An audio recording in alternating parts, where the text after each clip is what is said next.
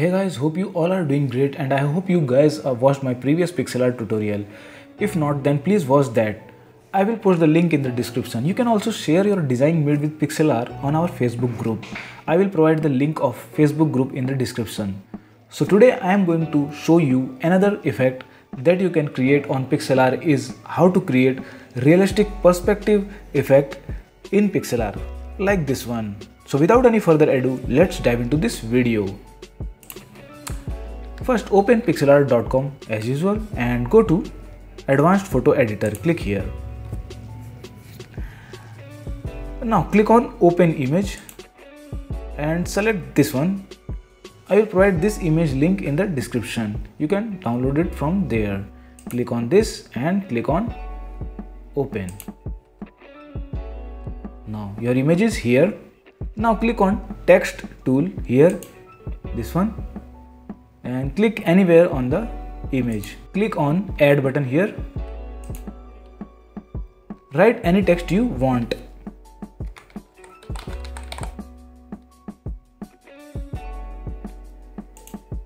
Now I want to change the font, something bold font.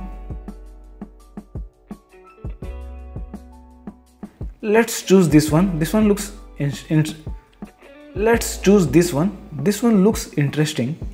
Click here. Now you can resize it from here. Click on this and resize it like this.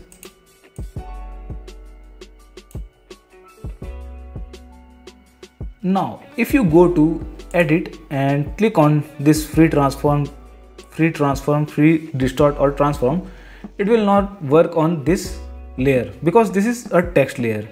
You have to convert it. So to convert it, go to just select this layer, text layer, and go to layer and click on this rasterize layer. Now click on this arrange tool and click on edit and go to click on this free distort. Now you can resize this text any way you want, like this. Just resize this like this one, and you can use these handles too. Now this looks like it's written on the roof. Click on yes to apply this effect. Move this. Now you can reduce the opacity of this text. Just right click on the layer and reduce the opacity.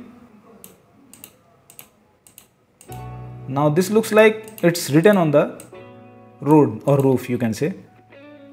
So I hope this video helped you. If it did, please write in the comment section and make sure you give us a like and don't forget to subscribe, and not just subscribe, ring the bell so you don't miss out any other video about tips, tricks and tutorial. Thank you so much for watching. I will see you in my next video. Until then, stay tuned and make sure that you keep creating.